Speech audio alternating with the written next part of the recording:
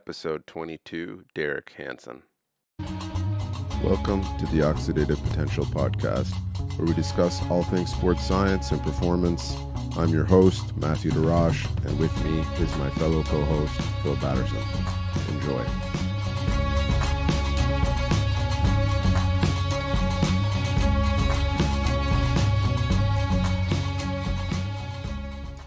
Good day, folks. On today's episode, we have Derek Hansen, sprint coach and speed consultant.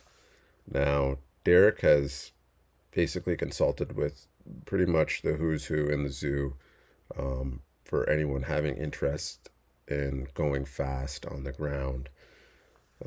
Professional football teams, track teams, you name it. Derek's, played a part in consulting with a lot of those groups. And one thing I really admire about Derek is he's, one, very humble, but two, he's also quite a good voice of reason when it comes to things. Like, I never hear Derek really getting over the top on any one thing. I also never hear him becoming a zealot in any one methodology or any one intervention.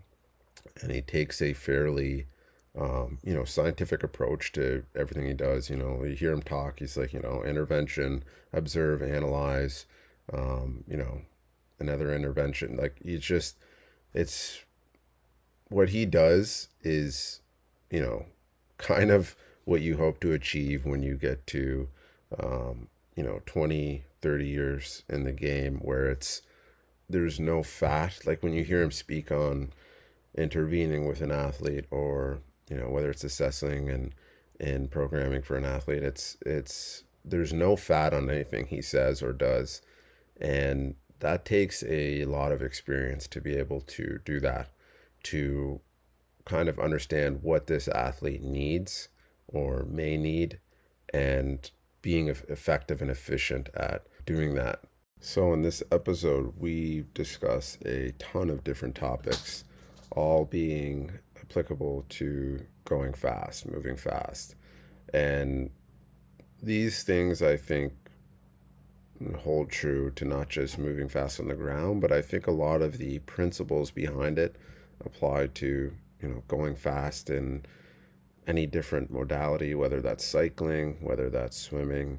I think a lot of these things are kind of universal that Derek has kind of whittled down and discussed. So I hope you guys really take a lot from this episode. I took a lot, and I also took a lot just from hearing him describe his process and his train of thought. Like, I think you can learn a ton from people just by listening to how they present what they're saying in the way they say it. So I really hope you guys enjoy this episode. I will leave all the links to Derek's website, his social media, and whatnot in the show notes, so you can check that stuff out there. And I hope you guys really enjoy this podcast. So catch you later. Okay, so Derek, for people that don't know, I've given you a slight introduction, so people should be familiar with, where you're coming from. But I kind of found you through the my introduction to the sprint world and trying to understand more about, what inherently makes someone go faster than someone else. So I went down the whole Charlie Francis rabbit hole. Then I kind of broke into other people in the space as well, tried to understand what they were trying to put forth.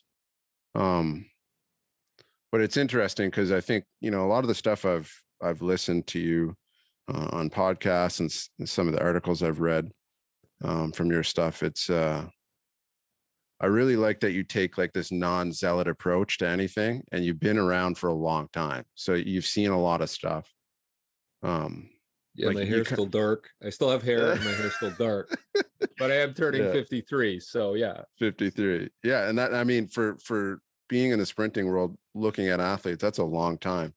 You kind of remind me of like, some of my Scandinavian friends, like they've been around, they've seen a lot of stuff, and they have a lot of education and knowledge on a topic, but they're like, they're not very like they're very conservative in what they say. And that's because they've been burned probably quite a few times, but they also know that a lot of things are kind of too good to be true. But yeah, I'd like to get an understanding of how you kind of apprentice in this world of sprinting and speed and moving fast. Like where did you kind of start your journey at? Like who are the big pillars in your education process and learning process? Yeah, Matthew, I would say, I mean, it's a lot of things. It's a culmination of a lot of things. And I was talking to somebody else about this, and I think one of the biggest impacts was that I had some natural degree of speed when I was a kid. I didn't, I wasn't a world-class sprinter by any means, but I was, when you go to school and you're the fastest kid in the school, and then you go to high school and you're the fastest kid in the high school, people notice, and it has an impact on you. And I think sometimes it's not until you get older and you have your own kids that you kind of realize, wow, that's like a currency, right? I went to go watch my kids run track, and we didn't prepare them for track. They're doing other sports. I want them to try different things. So they weren't all year-round track athletes, but they would still go out and do very well. My son won his sort of city finals and the 1 and the 2. And I was telling somebody next to me, I'm like, I'm just used to going to watch my kids run, and usually they win. And I don't think most people get that luxury of taking your kids and going to a track meet and going, yeah, there's a good chance they're going to win. So I'm a bit spoiled, but I understand how important that is for my kids to be part of any sport. They're gonna be able to play a role, and they're gonna be contributing because they're fast. And when you're a kid, it's not necessarily the same with strength. Like nobody's like, when you're grade 7, nobody's going like, I can bench press this and I can deadlift that. But when somebody's fast, and so you get picked for teams earlier. The PE teacher likes you, and stuff like that. And I laughed at that too, but it does, my kids don't have any problems with being bullied at school. They're always picked for sport, and that may sound like sort of a stuffy sort of, oh, this is, we're fast, and but there's a reality, right? And if you're not picked for sports, and you don't get involved in sports, and you're not heavily passionate about it, and it helps if you've got some natural talent, it's going to affect your upbringing. I remember going to my 30th high school reunion, and I think we had 450 people in our class, and I think 40 people showed up, and I asked the organizer, I said, well, how come, people don't want to come out to this? It's 30 years. It's nice to kind of see everybody. He says, I talked to a lot of people, and a lot of people did not have a good time in high school. Right. And if you played sports and you were on it, you probably had a pretty good time in high school, because that was such a big part of it. It wasn't just going to class. It was training. It was getting ready for games, going on a trip or something like that. So that's had a huge impact on me, and how I view things, whether I'm working with somebody else's kid, whether I'm helping my own kids, and even educating my kids about how important it is to get involved.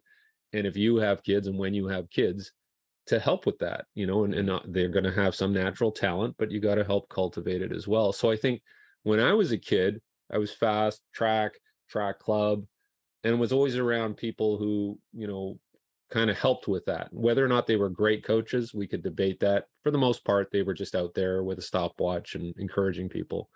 So that's huge in my development. And then when I got older, and I competed at university level, and I did mostly long jump and triple jump, because those were the events that I could kind of keep moving up, and go to national championships and potentially make a national team, because I wasn't quite as fast as I needed to be. Having said that, now that I know what I know, I wasn't coached in the sprints properly. Nobody taught me how to, go from acceleration to max velocity and transition, and how to work on certain things in training, and why the drills are important. So it's been very interesting for me, 53 years later, kind of deconstruct everything that I've been through, and why it's kind of driven me to be better as a sprint coach, and then again as a father. And, I think that's what's kind of driven me. I felt like I had some ability, probably wasn't coached as well as I could have been anywhere near. Mhm. And then, I meat somebody like Charlie Francis, and that's somebody you watched in the 80s and you admired him. They'd come out and run track meets out in Vancouver. And I remember going to a lecture when I was like 16 or 17, and he was talking about his training process. Mhm. Um, and that was, he made it simple, but it sounded like he really knew what he was talking about, and that had an impact. And then eventually got together with him in around 2000, 2001 and started working with him. And then you're Mhm. like, oh, okay, this is what track, sprinting is all about. And this is how you Mhm. train. And this is, but until then, I didn't really get all of that, in terms of, that high level of thinking, the organization, how to look at somebody and analyze how they run, and how to deconstruct things, and put it all back together and go, okay, Mhm. I had some experience as an athlete, and there were some good things that we did, but it all came together probably by the time it was too late for me to take advantage of it for myself. Mhm. There's a there's a few things I noticed in what you said there. First, when you're talking about your kids and that speed being a currency, it's funny, but I don't think it's talked about enough. There was a pop sci author, I can't remember his name. It was one of the popular guys out there, but I remember reading some of the research that was done on essentially success in terms of monetary success and placing in corporate management, all these different things and positions held, and the relation to not the education those individuals had. So not Ivy League schools essentially, but the percentile in which they place in the education that they had. So Well, the biggest basically factor that was all encompassing for success was, did that individual stand out within their peers, right? Were they in the 96th percentile instead of just going to Harvard? Because if you're an outstanding student in wherever you are in Canada or United States, you're sitting in, let's just say, the 98th percentile of your high school, then you go to Harvard.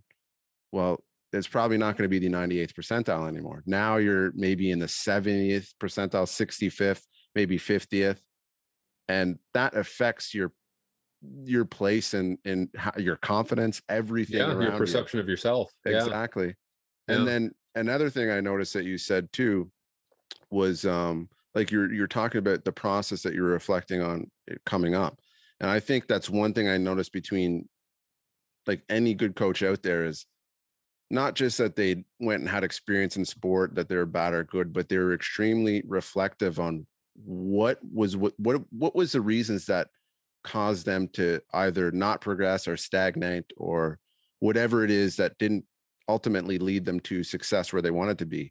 And the deeper the reflection on that, generally the more answers you're going to get. But yeah, let's get into Charlie Francis, because that was a huge eye opener for me. Was this guy that came out there, really cared about his athletes, was really objective and how he viewed things, right? Like when he's talking about methodologies, one thing I noticed was he was very objective, and he wasn't a zealot about anything, whether it was EMS, like muscle stim or massage or chiropractor or fixing asymmetries or whatever it is, weights. He was just objective. Hey, it's good for some athletes. It's good for others, maybe not so for this guy. So what other things did you learn from his process? Like you were talking about, taking this bigger picture view. What are some of the things that took you a while to kind of wrap your head around with learning from him? Yeah. One, I think the biggest thing was that he kind of trusted what he saw. And like you said, he didn't overreact. He wasn't reactionary in what he did.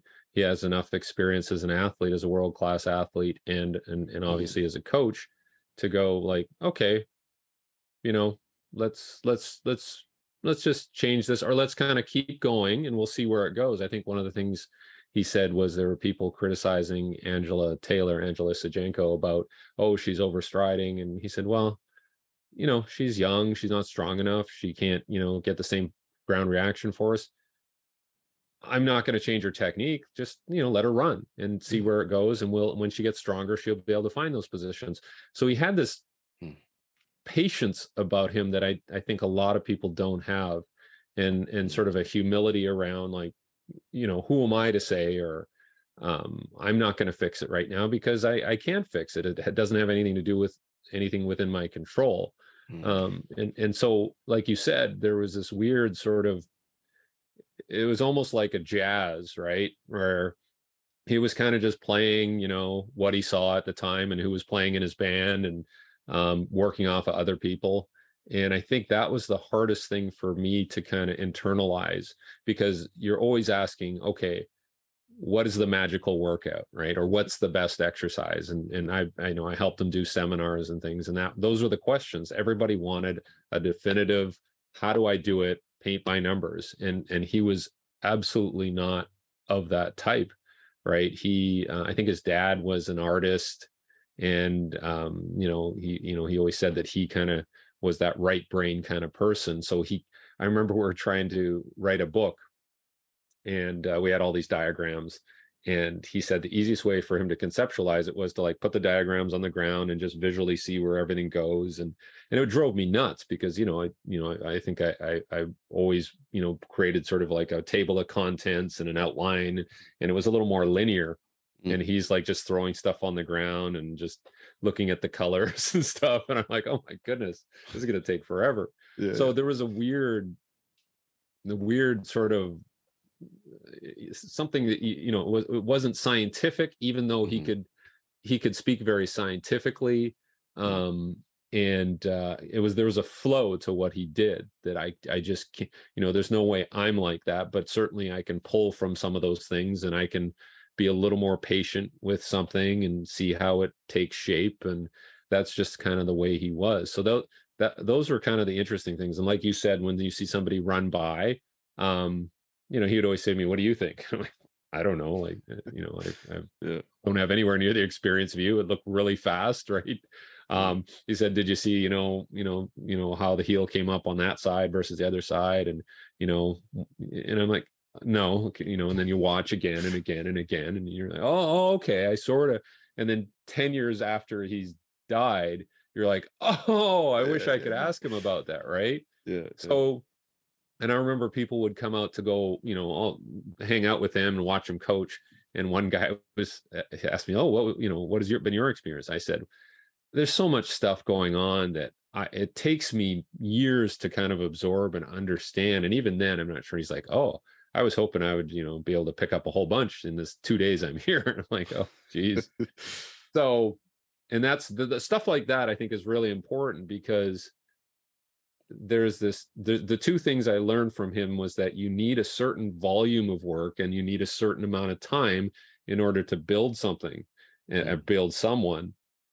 And I think people, especially nowadays, people don't have that patience to kind of work through a system and a process and figure out your protocols, and just be content with maybe you don't know it all. And you just have to figure it out. And then, it's just like talking to my kids who are teenagers, and I'm saying, like, take your time, do this. You don't really know anything, kind of listen to your parents. And they're like, screw you, Dad, like, I'm going to figure it out myself. But we all know that as you get older, things start to come together, and you're like, oh, okay, that's why that worked. And that, and so I think anything I learned from him has been, it's taking me time to kind of walk in his footsteps to some degree, and go, and have that aha moment later. But I think that's what education should be, and learning should be. And I think that's the one thing that he imparted to me. It's not about solving it right away and having the perfect workout. It's much more, what's the word? It's just, I hate to use the word, it's, I can't put my finger on it, but it's just, it's a sort of organic process where you're just like, organic epiphany. Yeah. And I think that's missing today. So that was like that's super enlightening when you talk about that, like being where you are at now. Like, that was something actually I kind of asked Bill Hartman when I was trying to understand certain things.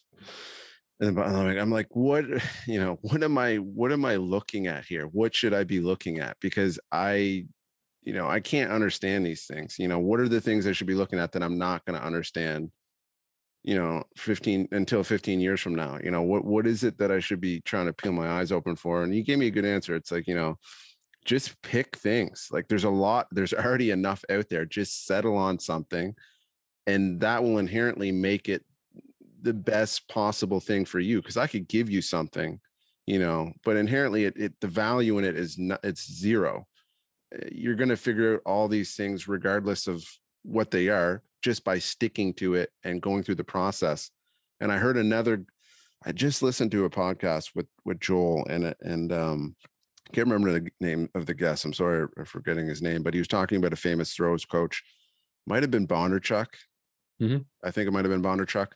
Not sure, but he was just like, he kept just drilling the same thing over, just like, yeah, do this, do this. And it was appropriately coached and appropriately placed, but it reminds me of people like, yeah, just hit 170 until we hit 170 cadence. We're not going to have a discussion here. And then the athlete has to go through this rebirth and death of this. What does 170 mean?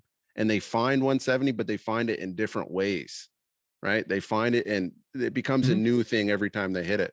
And I think there's like something inherently really powerful about that process of, death and rebirth, and trying to find, these things again. But yeah, one thing I'd really like to get your take on is, you've been around so many different organizations and processes of trying to like get people faster. Like what are some of the common things you see out there where sprinting is maybe hold a lot of misapplication? Like what do you see the common grasp for sprinting being in the wrong context? You know what I mean? Like whether it's just a specific sport or just certain things people are trying to aim for. What do you see kind of misunderstood? I think the one thing that I always see is that people like to talk about sprinting and getting faster and what drill and is their shin angle this, and is there all of these very minute details.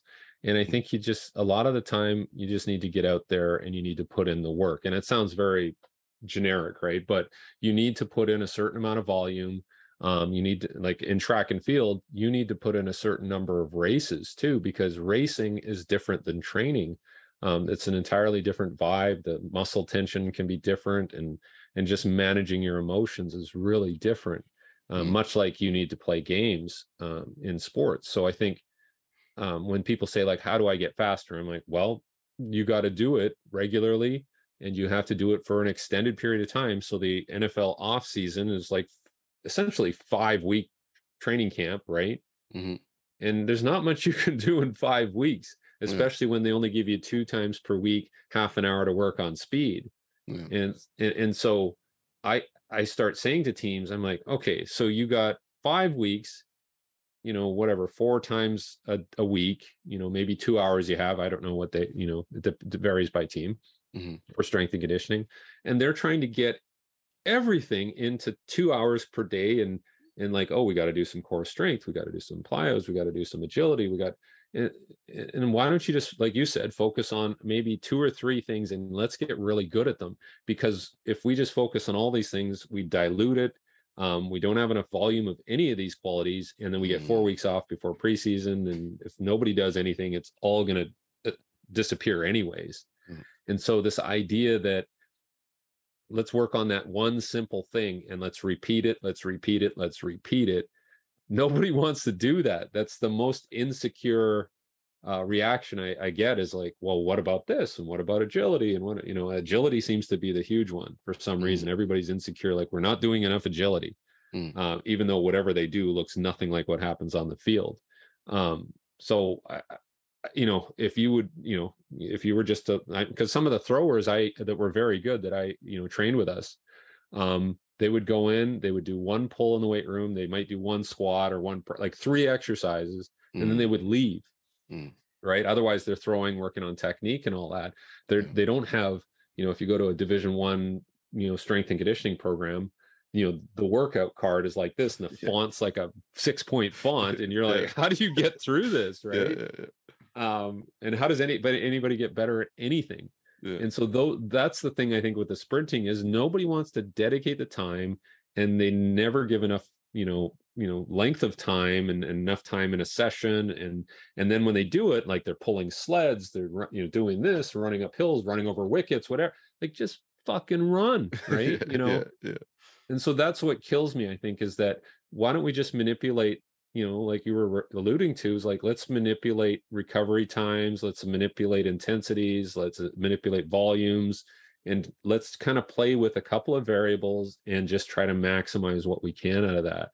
And I find that's not happening. It's going the other way. It's like, let's throw everything against the wall and see what sticks.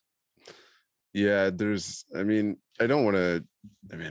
I swear I bring up Louis Simmons in almost every other podcast, but I learned a great deal from Louis Simmons, but that whole conjugate style of thinking of we need to keep every stimulus on at every specific time.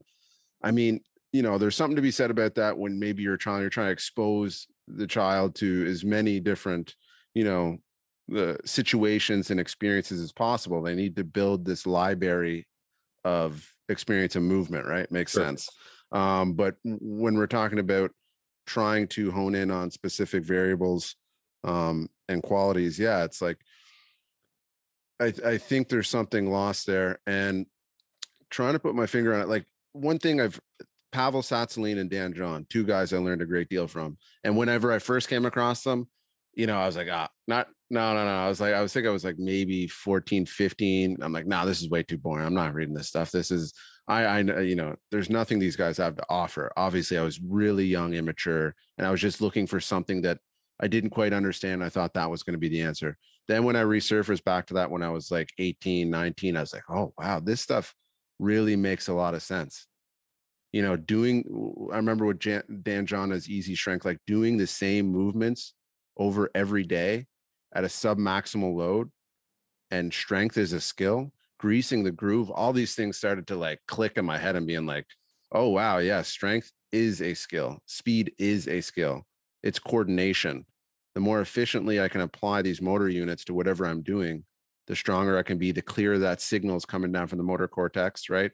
All these things started to make sense in my head now. I'm like, oh, wow, there's something to be said about, doing your work every day, packing your lunch and going out and getting into the practice. That kind of brings up one thing in my head is like micro exposures or micro dosing, as they call it,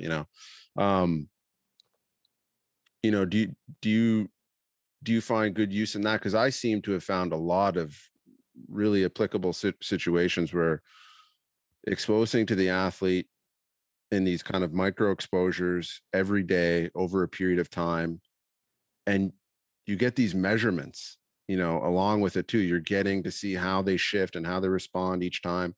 Do you find good use in that? Because I've heard you speak on it before. I'm just interested to hear your thoughts on where you're at. I think it's very useful, and if you're doing it right. And so that would be, I experimented on my interns years ago when I was working at university, and we had people do, different programs. Okay, you're going to do just power cleans and variations every day for like 6 days a week. And we're going to have maybe a submaximal day and a more maximal day, and just kind of go back and forth between them and keep it very simple.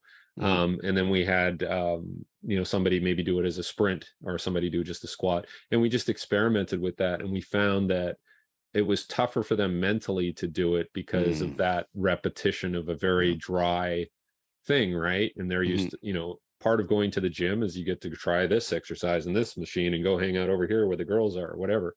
And so that was the toughest part. But physiologically, they all improved very significantly. But the problem with that scenario or that model is it doesn't fit into the schedule of the day or your life, or, I have football practice or I have soccer practice. You can't necessarily implement that practically because of schedules, right? Yeah. So, but it does work really well. And the reason I found it worked really well is because I would be doing rehabilitation with athletes, and they couldn't practice. So every day they would work with me on short sprints or some quality. And when they were reinserted back into practice and games, they were had tremendous abilities. They were better than everybody else because everybody else was doing practice, which was essentially rehearsing stuff that wasn't that fast or that strong or whatever. And it was they were essentially detraining on the field. That was pretty interesting. So I and I understand there's value in practicing and rehearsing and looking at tactical things, but I think the sport coaches have just totally dominated that. And like, in some of the NFL teams that I've worked with, you'll hear things like, well, we have 300 plays, but in a game, we probably use about 20 of those, but we practice all of these all the time just because, in the Super Bowl, we use that one play once, right? And we only hear about when there's a success. So they like pull that trick play out, right? Yeah. And oh yes, that's the reason we won, because we practiced that play hundreds of times in the last 3 years. And you're like, well, what about the other ones that you threw in and they blew up in your face? We never hear about those. So I think there's this heavy emphasis on practice and tactical, and I'm not saying it's not important, but I think things could be more evenly divided amongst all of the variables and needs of the athlete to maintain qualities and keep them healthy. So I think there's value in that microdosing approach. It's just what ends up happening is people go like, well, we only got 10 minutes, because I work for Major League Baseball. And so we're going to microdose. We're going to do 2 sprints. And then the volume just isn't high enough to really get an effect. So, it's kind of a charade, right? It's not really having an effect, but everybody feels like they're doing something and they throw out the term microdosing. So I think there has to be a huge commitment to doing it the right way. And that's difficult.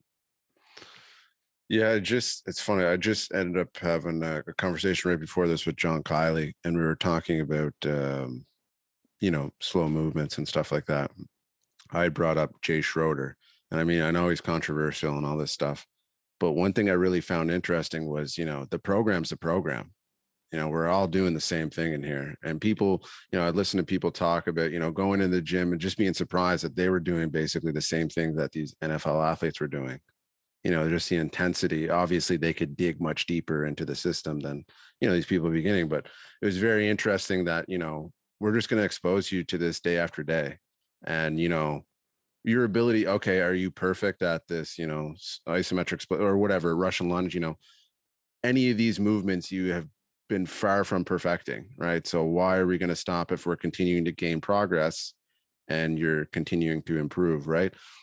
And that brings up another person that I've talked about on the podcast before, but which was Niels van der Poel, the speed skater from Sweden, I believe. And he went out and did this crazy, I mean, it's not crazy, a lot of athletes do these high volume things, but he just went out there and did like 15 months of like 30 to 35 hour weeks of the same thing on the bike, the same wattage, the same things. And in a way, it's similar to microdosing in my mind, because he's just doing the same thing over. And people say, oh yeah, if the stimulus isn't varied, you're going to and I mean, well, he continued to improve. And not only that, because he was doing the same thing over and over again, his ability to detect shifts out of homeostasis was much higher. And also, because the route or the program is the same, he's also having these tests, right? Every day it's a test, because it's the same as the thing next week. So this serves as a test. And what he became very familiar with was, what are my lactate levels at this? What is my heart rate level at this? On Monday, if I notice it's, this compared to this, that's a big shift than I'm normally used to. So something's off. It's a huge red flag. So yeah, when you talk about implementing things properly, I think there's something to be said for like, what are you trying to do specifically? Is this adequate? And are you carrying in dogma because someone said 6 weeks is, all you're going to get out of it? I think that's very insightful listening to you talk about that. Yeah, because as a kid, like my mom's Chinese, so I'd have relatives come into town and we go to watch kung fu movies like in the 70s, right? Yeah.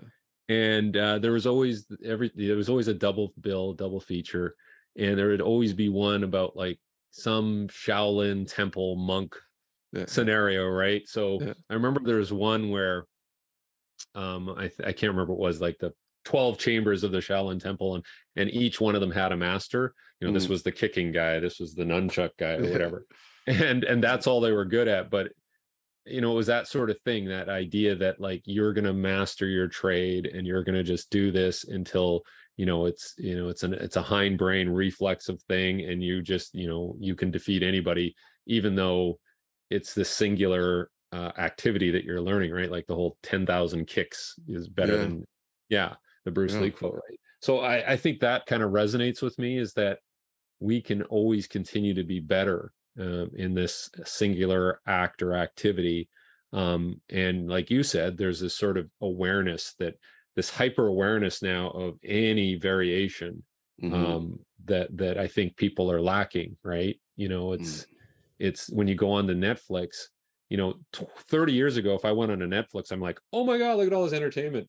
Now I look at Netflix, I'm like, oh, most of this is crap. And I don't know what they didn't really grab my attention in the first episode. So screw that. I'm not going to, so it's kind of dulled our senses, I think. Yeah, that's a good point to make on dulling the senses. Is there's so much over stimulus for a lot of people, and like there's actually no stimulus whatsoever, right? Like that's how social media makes its money, right? That's how these systems work. They're meant to work in that manner. One thing I'd be interested to hear you kind of go off on is, these archetypes of things we see now. They're not clearly defined in the literature. People are going to be like, oh, there's no literature to support that these, there's these elastic kind of components to certain people, and there's more of a muscular bias towards these other people to accomplish a goal.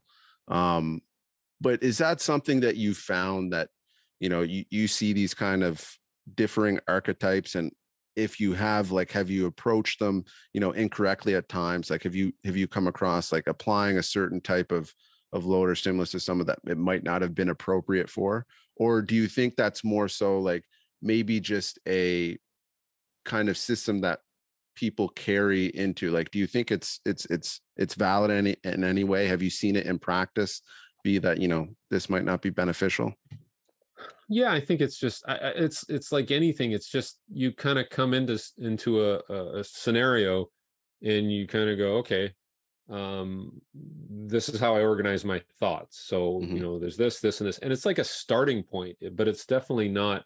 You're not limited to, I think, at least for me, I might have that sort of archetype, like, okay, this is like the short, stocky guy, and he has high frequency, and this is the longer legged guy, and and you kind of look at people, and then they surprise you, right? But I think all that stuff is it gives you a starting point in which to organize your thoughts, and then you can start moving people around, and it may change on a daily basis, a weekly basis, but I think it is valid in that it helps you organize your thoughts and maybe give you something to work with initially, right? And just like you could say that some sort of movement screen isn't valid, but it's something. It's like a contextual beginning, right? So okay, step over that hurdle. Oh, you suck at that. So you draw your conclusions, and then you come up with a training plan, and then you may find out a week later that you guessed wrong, and whatever. I mean, I think everybody, again, going back to everybody wants that cookie cutter approach, and I'm going to just nail this, and I'm going to be a star. And it's, anybody who has experience knows that it doesn't work that way. Yeah. You can have your preconceived ideas, but just be prepared to kind of, shake the Etch-a-Sketch, right, and start over again. Yeah. Yeah. That's something that's like, I've learned that kind of, when I first came across this, it wasn't actually in the physical qualities, it was in the neurological qualities. So like, I remember reading some Russian research on training, athletes in a different manner based on their neurological profile. And then that turned into stuff that I heard the late Charles Poliquin talk about. And then that was like, Eric Braverman, the test for, neurotransmitters, and now Christian Thibodeau, right? So neurotyping.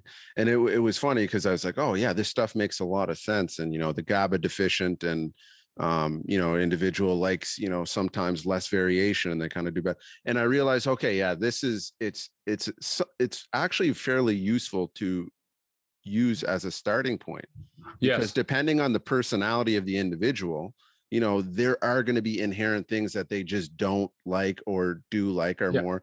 And I found it to be actually quite useful. And even though there's, very little science, because we can't test neurotransmitters to a high degree at this point in time, but Mm-hmm. I found it very useful, and some athletes, they, because of their, psychological traits, they are much easier to, hey, I can give you this same program. We can actually be patient with it a little bit longer. Like you were talking about patience. Yes. We can expose them to it a little bit longer, just to see, hey, can we actually eke out something? Where other athletes, it's like, if it's not working, oh, I don't want to do it. And you can't show them any, you can only show them a little bit of doubt. Like anytime you start talking about doubt, I was talking with Andre Feldman about this, it's like, it puts a lot of fear and a lot of mistrust into them, right?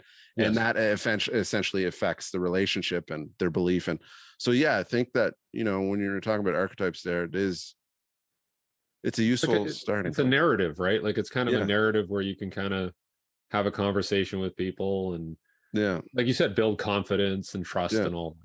yeah. And I've heard you talk about this too, because you go into the worst situation. I don't mean like, but you go into these teams where it's very cutthroat, right? Like you literally have people that just despise you without even knowing you, because Yeah. they're going to be held accountable now to some of the practices that they're putting forth. Yeah. And you're just It's an hard. external person that they may think doesn't really have a stake in it. Like, hey, you're going to waltz in and you're going to take off and I'm still stuck here. Yeah. Yeah. So there's huge animosity, because it's just human nature, right? If you understand human nature and you have to walk into that scenario and go, hey, I'm just here to help. Like, you guys are doing a great job. And you may say that even though they're doing a shitty job, right? But you're trying to bring people on side, and get them to look at your point of view and make this a meaningful interaction, as opposed to, you guys suck and you should just do what I do. And then as soon as you leave, guess what they're going to do? They're not going to do what you did, right? Or told them to do. So, yeah, there's a real soft art behind all of this that I think we don't talk a lot about.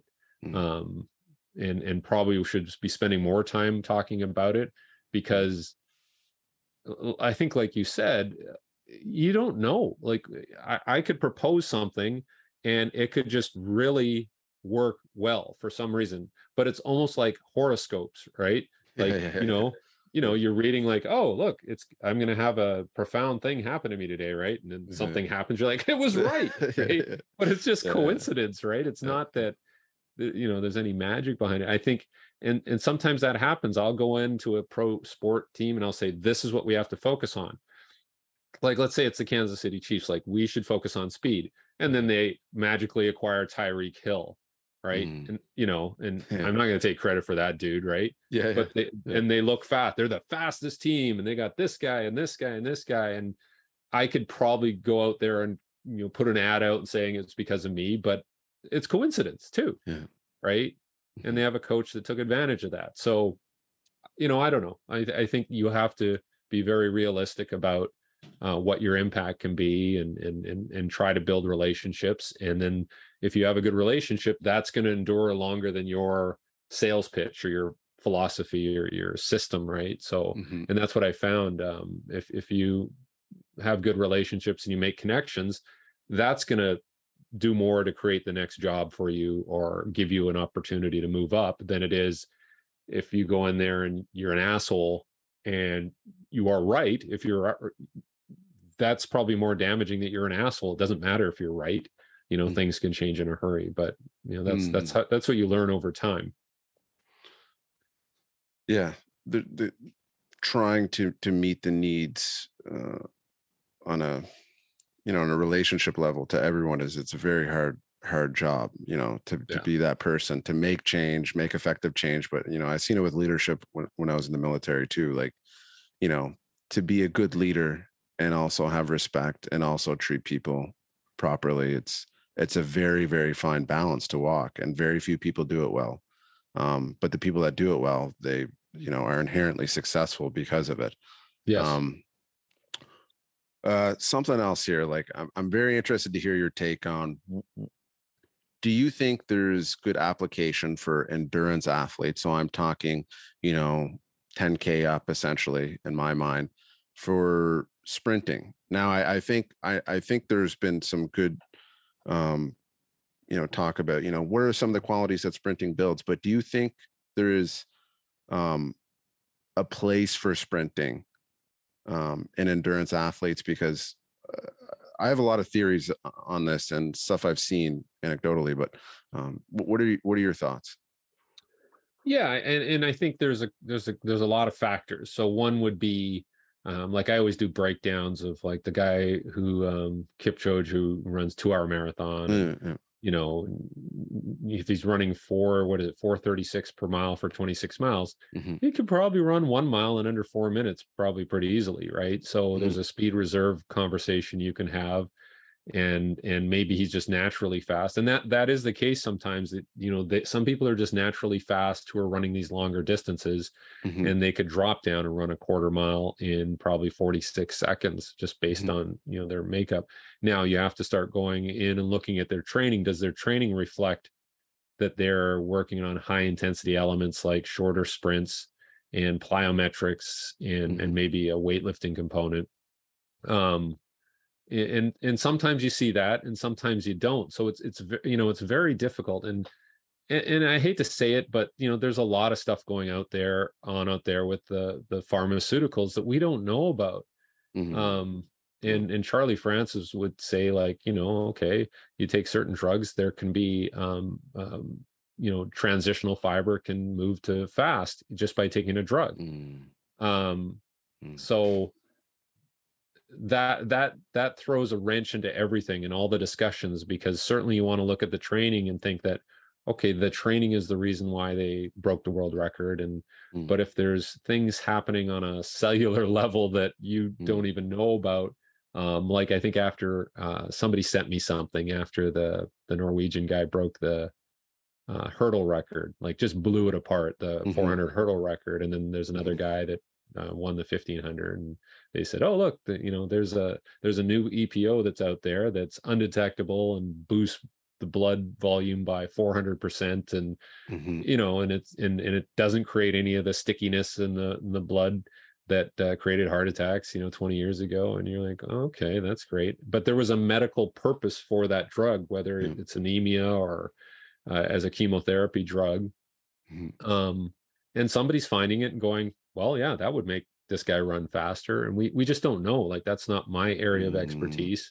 Yeah. Nor do I want it to be. But at the same time, we can't just look at everything at face value and go, I'm just going to copy that guy's training program and I'm going to succeed. Because you as well as I know that when you look at people's training programs, it's all over the map. Like, this guy focuses on repeat 400s, and this guy focuses on the repeat 30s, or this guy just does heavy deadlifts. That's all he does. You're like, really? So that makes you faster. It hasn't made me faster, but I don't know. I don't know if they just put it out there to distract you, and maybe they're doing something else, but it's so varied across the board that it's so hard to pinpoint. Having said that, theoretically, I think, yes, if I was working with distance runners up to marathon, we would do some speed component 2 times a week with some plyos and work on that reactivity and try to develop that speed reserve. And I think from a resiliency point of view, I mean, it helps too. Yeah. There's a couple of things, like when you're talking about the pharmaceuticals, there's a big, like, I do a lot of, spend a lot of time reading pharmaceutical research, whether it's, recently I was looking at some ARBs, like angiotensin receptor blockers, tensinogen, and coming across papers of this could be the new performance enhancing drug, right? Or sildenafil, right? Like Viagra, some of these things that I'm like, you start to figure out the pathways and like how beneficial it would be. And it's like, God knows how many scientists are in some, corner study room, like pulling out these papers, whether it's in China and Russia, and like they've been on this for 15 years and we just have no idea, because obviously there's a lot that doesn't get talked about. But it is interesting when you put that out there, when you said that, because there's just a lot of stuff that we don't know. Now, something else you brought up there, which was anaerobic speed reserve. I've had Paul Larson on. He was kind of one of the guys he wasn't the guy that spearheaded that, and also I hope to have Gareth Sanford on at some point. But is that something you use for profiling some of the track athletes that you work with? Find it useful? Yeah. I'm always interested in what they're capable of over shorter distances. And I think, the one I was looking at when I had sent something off to Sanford was, looking at 400 meters versus 800 meter times. And I think they found better correlations between 50 meter sprints and 800 meter times.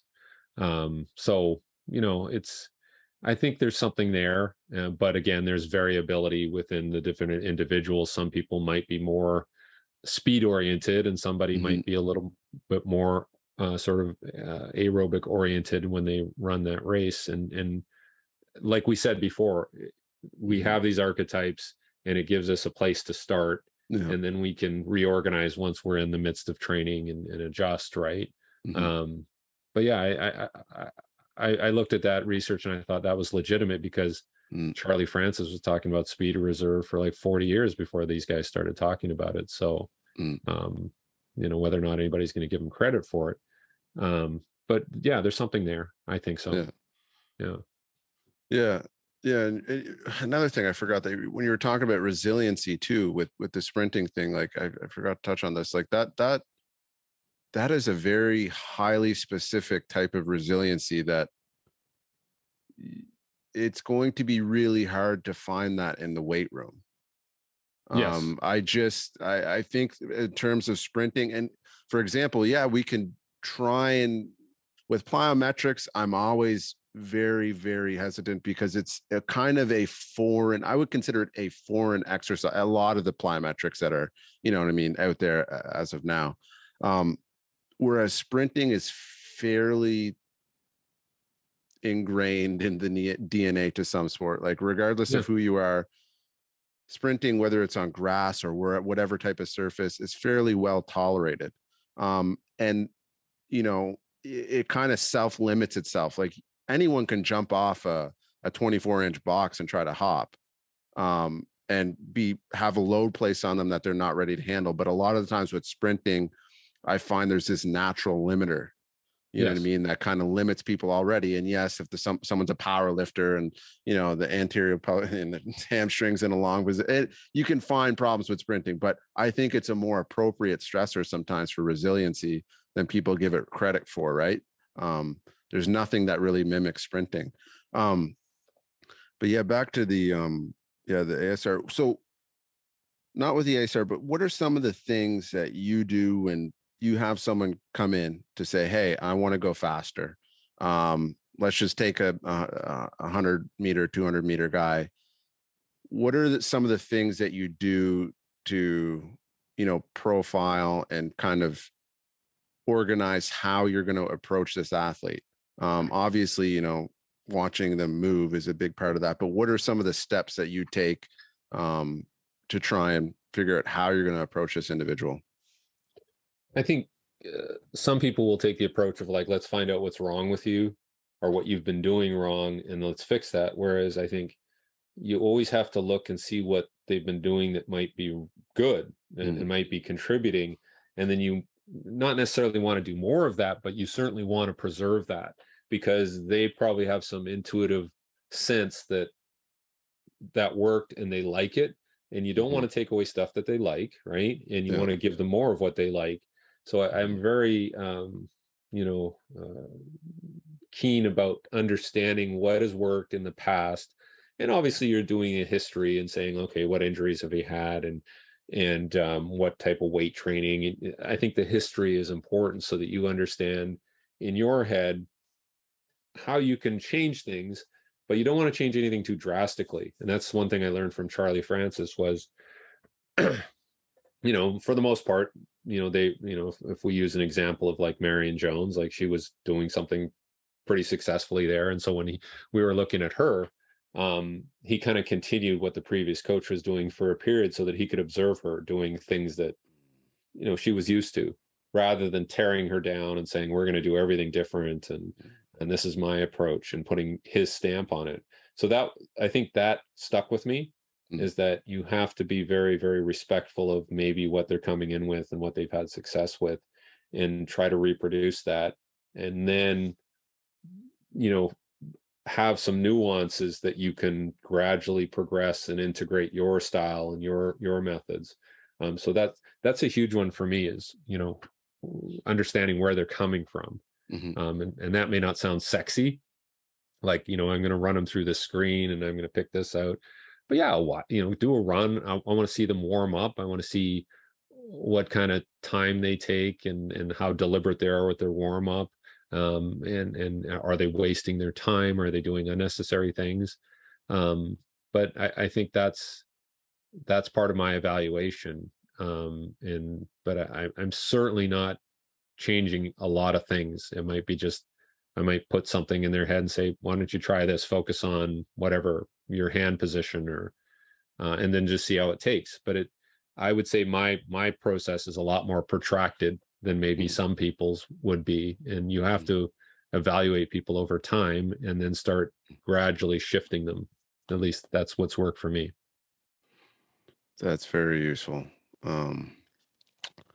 So yeah, you brought up warm up there. That's not something I hear a lot of coaches talk about. Like, oh, I watch them specifically how I warm up. And, I spent a long time doing jujitsu. And that's one inherent thing that drove me insane, was watching these god awful 30-minute long warm-ups, so we could go and watch technique for another 20 minutes and cool down, and not warm-ups that were actually applicable. Like, oh, we're gonna run down the mat and do hops, and it's like, even though we're gonna be on our knees for 40 minutes, you know what I mean?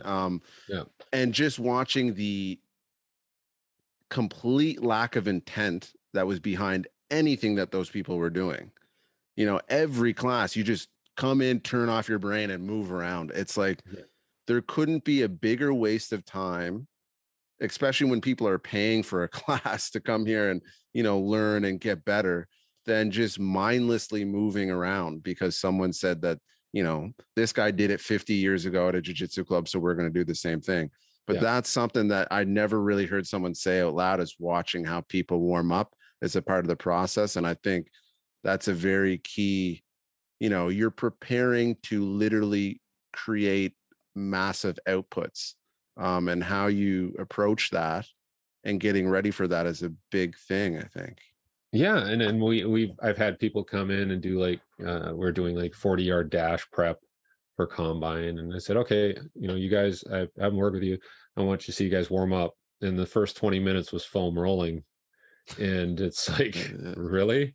We're almost ready, right? And then they might do a few drills, and like, and like you said, if this is where you start with your warm up and we're going to sprint here, I want to see some sort of like connection to that, as you build. And that was not happening in most cases. So now the workout gets being taken up by, me gradually progressing them, and it wastes time in our workout because they're warming up in the workout now, because I have to be careful with the progressions because I clearly saw that they didn't warm up properly. And so what am I going to do?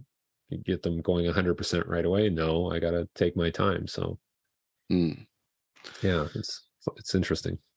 It is very interesting. Something else I wanted to talk about is like this concept of, anyone that's been into sprinting has heard that, it's not how fast you contract, it's about how fast you relax. And reciprocal inhibition, which was, brought forth popularly by Medvedev, from the Russians. There's been very little research around this. I've scoured it. I scour the research every 6 months for anything on reciprocal inhibition, relaxing the muscle. what is your thoughts on this? Like, I mean, it's always the, point of coaching. I've heard some people actually talk about some useful things, like Randy Huntington, that has come out there with some stuff recently and been talking about, like, yeah, with the arms and stuff like this. But what is it? What are the qualities that you think make the sprinter? Is it this reciprocal inhibition, or is it accumulate? Because that's what we always hear, right? Yeah. But what is it? What is it? What is your view on, like, the important qualities that are the things that you're trying to pull the trigger on? Like, where that, I'm sure it's different than some of the stuff that gets put out there. Yeah, it's interesting. I'm reading a book right now, and it's a book on Percy Williams, who won the 1928 100 and 200 at the Olympics. Was a Vancouver athlete. Mm-hmm. And so this is 100 years ago. Mm-hmm. And so I'm reading this book, and a lot of it makes sense. Like, the coach he had would focus on things that, maybe Charlie Francis told me. So, like, out of the starting blocks, you focus on your arm drive, right? Mm-hmm. Because it's too difficult for you to tell your legs exactly what you want them to do. So it's easier with your arms. It's a little more tangible, and then your legs will follow. So that's a lot of stuff Charlie talked about. And then, this guy would spend time massaging Percy Williams' legs when that was never done. And the whole point was to, loosen them up and bring down muscle tone and create that relaxation, so that he didn't have to think about it. So I think that's probably what I'm focusing on more, is like, how do you get them to self-manage in a way that doesn't make them think about it? And as soon as you say, like, the better sprinters turn off their muscles, well, then you're going to have a whole group of athletes are like, how do I turn my muscles off faster? Right? Like, it doesn't make sense. That's a problem. Yeah, it's like, so unless you have some, conductivity test, or you have these, this company Strive sent me their EMG shorts. Like, they have all the EMGs in the Velcro or in the spandex shorts. And I put them on, and I'm running on the treadmill, and all you see is this thing's flashing, right? And I'm like, what am I gonna? Okay, so my hip flexors, it looked like everything was on all the time, and it's just so fat. I couldn't make anything out of it, and I assume what they were trying to figure out was, like, asymmetries.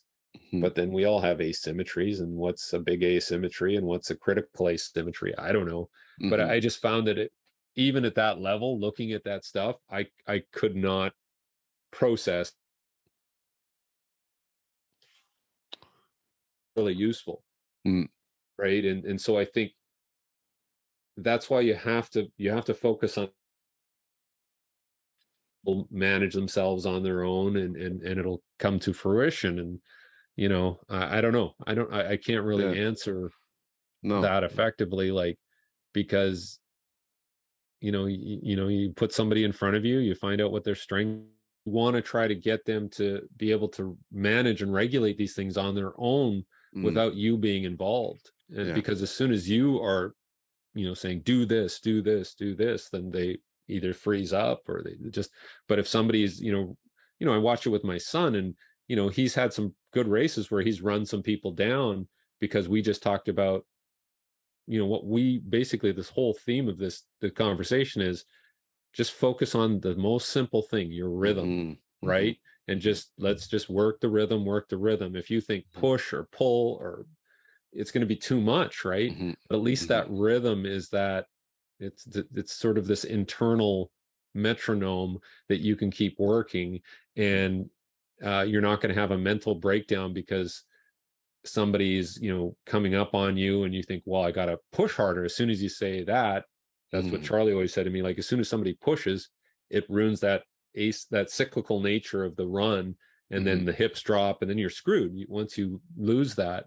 So that's the one thing I've always thought about when coaching my kids, is like, rhythm. Just keep that rhythm. Just be consistent. It'll work itself out. But there's nothing you can do beyond that. Yeah. And maybe that rhythm is that relaxation piece, right? If you get them into that cyclical mindset, it'll naturally happen, right? Like it does for the cheetah chasing the antelope, or vice versa. Yeah. Rhythm it's funny that you say that, because, I don't know if I want to say this. Yeah, I'll say it, whatever. Like, my secret that I held fairly, and it took me a long time to understand, was whenever I was fighting, was this concept of rhythm. And I figured it out because trying to understand what is a good jab. Why can someone catch someone with a jab that looks different? There's no, all these people with good jabs have the same jab. It wasn't that. Had nothing to do with the physical appearance of the jab. What was it? Okay, it was timing. Well, what is timing? Well, all these fighters have these different rhythms, right? They all have these kind of set rhythms, and they're chunking data, right? You can't, just like a fastball, you can't physically, watch the fastball come. You're chunking data. You're just seeing the parts of the pitch. So then I kind of broke it down further. I was like, okay, so it's just breaking this rhythm. And if I just focus on breaking the rhythm, that's the key. And, then I started finding success with this, and I realized, oh yeah, it's not, I stopped caring about combinations. I stopped throwing, you know what I mean? I just found a way to break the rhythm, and whatever was open was open. And I realized, oh, this is what it is. It's just banking. Oh, this is what he did here. And then I'm going to break that rhythm next time I see it come around, or maybe put it in the pocket for later. Yeah. And even in the yeah. books I read about Bruce Lee, that's what he was always talking about, right? Yes. It's the rhythm. Yeah. Rhythm. Disrupt. You're trying to disrupt them. Yeah. And when you talk about with this, relaxation thing, I think there is a cue. And I hear this with Gate all the time, and it drives me insane. I said this with Adarian. It's like, oh, you can't improve, running economy through, changes in biomechanics. And like any research I've read on that is very, very, like, it's not enough to say that. I don't know how people are saying that. When you look at the interventions that they're actually making with the athlete, it's like, I don't know how you can take that and say what you're saying. Like it'd be like saying that you can't make someone faster inherently. Like it doesn't make sense to me. But what you said there was just taking this global perspective of trying to, like, whether it's reduce muscle tone through managing the body through physical therapies or cueing. It's like, it makes so much sense to me, because if you're trying to affect this thing downstream, you're generally not going to affect it by jumping right at the problem, right? No. It's almost like you have to have this out of body experience, but as soon as you say, like, relax your muscle, to me that's an acyclical quality. It's like one moment in time, whereas if I say keep your rhythm, then now it retains a cyclical quality, and it will self-regulate the relaxation, because it has to, right? I'm sure we're hardwired to do that. Some better than others, but it's we're essentially animals, right? And again, like we just got a new dog, a puppy, and it's a Vizsla. Apparently it can run 45 miles per hour, and I watch him run. He's 8 weeks old and he runs, he's fast. And I'm thinking, okay, who coached him? Right? So he's hardwired, and so it's just tapping into that. Those dogs are high drive too. Like they're they're athletes. We're in trouble. I know that side of things. Let's one of the last things I kind of want to talk about is how do you I just want to kind of get an idea of some of the discussions that you have with athletes. Like, how do you manage dealing with uncertainty with an athlete? Like when someone's coming to you, for help, that's a very vulnerable place to be. How do you walk the line with them of being like, I don't know exactly what's going to make you better, but we're going to try some things and we might fail. Like, how do you approach that? Because I think that's a very hard line to walk with someone. Because if you go too far on one side, the athlete thinks like, this guy doesn't know what he's talking about, just like you kind of talked about Charlie Francis. He could speak very scientifically, but also easy for someone to understand. How do you deal with that kind of line with an athlete of being like, hey, I don't know, but we're going to get you there, kind of thing. We're going to try and get you there. I think, on some cases you have to be transparent, right? Because there has to be some sort of trust built.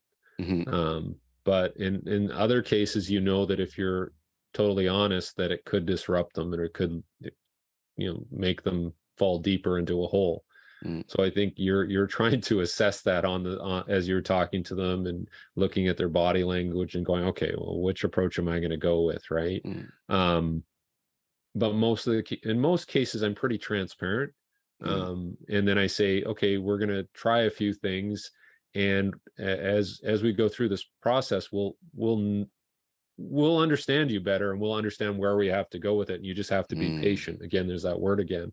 But I think you do have to hold their hand, and you do have to say, we're going to try this. And I would say most of the time it does work out, because that's the approach we're taking. And, there's the thing that seems to be lacking nowadays is a sense of appropriate progression with athletes.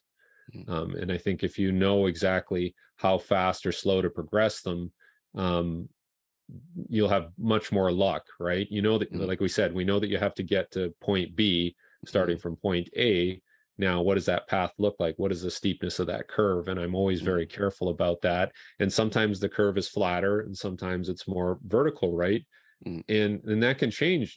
Some days it's going to be vertical, some days it's going to be flat. And as long as you're transparent about that, because I find that in rehab a lot. We'll make huge gains in 2 days, and then they'll plateau, or they make, oh, my joint swelled up. Okay, well, that's going to happen. But we made 2 steps forward, maybe that's 1 step back. And as long as you're making that, progress over time, and, you're not looking at your Bitcoin account every day, that's going to drive you nuts, right? But you have a general trend in the right direction. I think that's what you're trying to communicate. It's relationship building, all of it. You can't science them, over science them. You can't bullshit them too much, because you'll be found out, and you'll be tuned out. So I think, it's a really fine line that you're walking between building them up and being realistic. So, but also, one thing Charlie always said to me is, like, give them attainable goals. Right. And then you can just keep building on success after success after success, even if they're really minor. But, you say, okay, this is our goal. They attain it. You're like, great, awesome. Let's go on to the next one. But they don't have to be huge jumps. But you do, acknowledge that. Like that. Again, I'll go back to my dog. We're watching this master class on dog training. And one thing that you see the most is positive reinforcement with dog treats. Right. If he does something right, you jump in there and you give him a dog treat, right? And it works. Right. So why wouldn't it work for us, for humans? Right. Rather than, smacking them with a newspaper, right? So positive reinforcement is a Pavlov's and Maslow's hierarchy, like all those things with dog training are very, very applicable to athletes. That's a good point, Doctor. One last thing here I want to kind of get your perspective on is something that I spend a lot of time thinking about. And it's funny because I had a talk with a Darian the other day, a Darian Barr, and you got me all hyped up, and we're just like, weight training, this and that. We're talking about sprinting and going fast and timing and stuff like this. And but something I've spent a lot of time thinking about, like, how do you assess when it's appropriate for a developing athlete to incorporate strength? Because I know with, some of the, just like you were talking about with Charlie Francis, and, ground contact time, shorten those up. She didn't have the strength yet, but he's being patient. With younger athletes, you could just pick everyone out of the bucket and say, hey, you lack strength. We're hitting the weights. But someone that started lifting weights young, I was like 9 when I started lifting weights.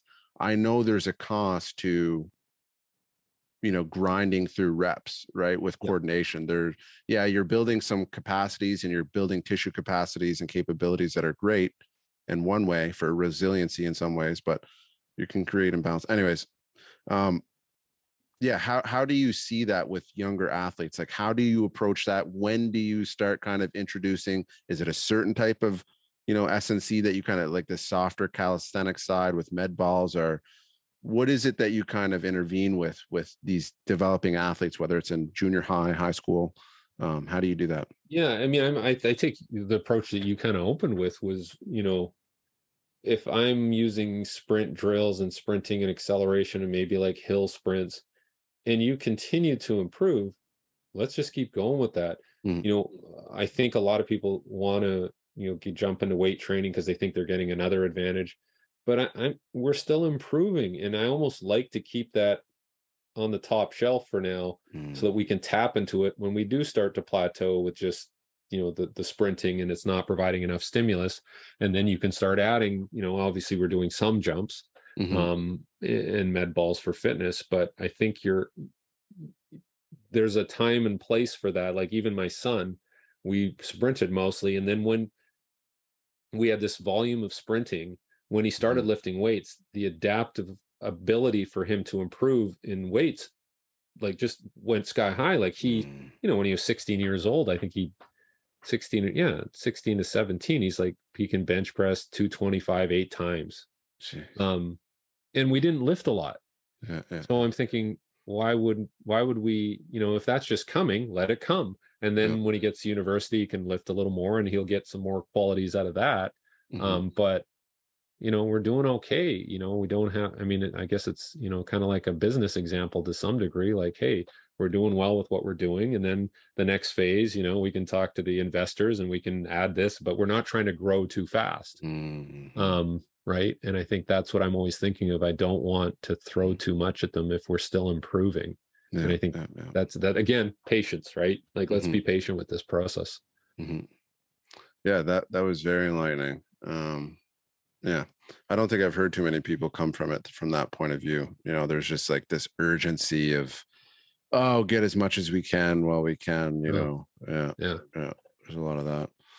Well, this has been a great conversation. I'm going to ask you one last question. Out of my, I ask final questions to every guest, but there's one I'm interested in, especially guys like yourself that have been around for quite some time. Um, what was a incorrect hypothesis or you know perspective that may have been um, off slightly that you've learned a great deal from, like whether it was a bias that preceded that or whether it was experience that you had that kind of put you down a path of thinking, oh, this was useless, or maybe this had value, or maybe it was just a train of thinking or concepts that um, kind of led you. And what did you learn from that? What did you take away from that experience or Yeah, I think the one thing that I've learned, and again, it's harder when you get older because you need recovery, but I think there's been an overemphasis on, you know, um, like we need to rest more and we need what's the word? The management, the game management or load management. yeah, yeah, Right. So yeah, yeah. everybody's like these load management. Oh, we need to Mhm, rest more. But I'm, again, if we go back to that, the body adapting and stimulus mhm, infusions and all that, we need to have a certain critical load to mhm, one, operate efficiently and be successful, mhm, but also to be healthy, right? So you need to work to be healthy, and I think that's a lost quality right now is people want to work less and get the same results and get the mhm, same benefits. And injury, since load management has been implemented, we still have 62 ACL injuries in the NFL. mhm, We still have hamstrings in baseball and basketball. When I don't remember hamstrings pulling in basketball in the 80s and mhm. 90s. I don't know if Michael Jordan ever pulled a hamstring. So Yeah, something is wrong. We're yeah, yeah, missing yeah. something. And I Mhm, think that, and I fell into that trap too a bit where you think, oh, we need to recover more and we need, and then you just detrain. So, mhm, um, but knowing what that magic number is obviously difficult. yeah, And I would love to say that omega wave and HRV and all these things are helping, but sometimes they muddy the waters a bit too, and it's so very hard to tell. complex. Yeah, Yeah, yeah, yeah. right. You don't know what signals you're reading.